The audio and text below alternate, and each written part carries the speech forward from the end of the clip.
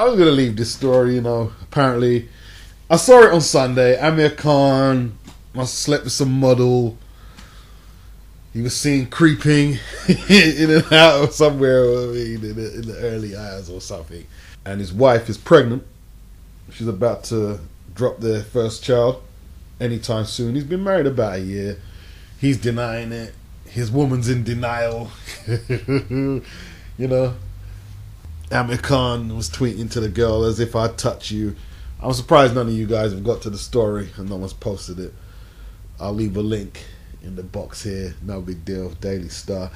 Well, you guys who live in Britain, you know what the Daily Star is like. But it was in more quote unquote credible newspapers. I wouldn't call none of the tabloids credible, really.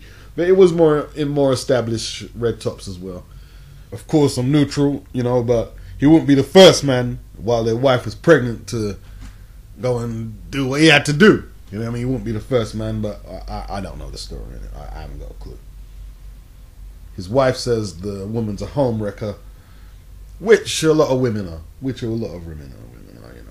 I mean, like, if you're going to bang the dude, just bang him and move on. You know what I mean? You've been trying to get something out of it. I don't know. Some fame, trying to get a baby out of it or something. But that's the way of the world now, That's the way of the world. Any opportunity to come up, people will take it these days. It's a horrible society when you think about that from that kind of perspective. It's a horrible society, isn't it? It's just like, fuck, man. I'll leave the link in the description box and you can read it if you want to be titillated beyond what happens in between the ropes. It is what it is. Peace.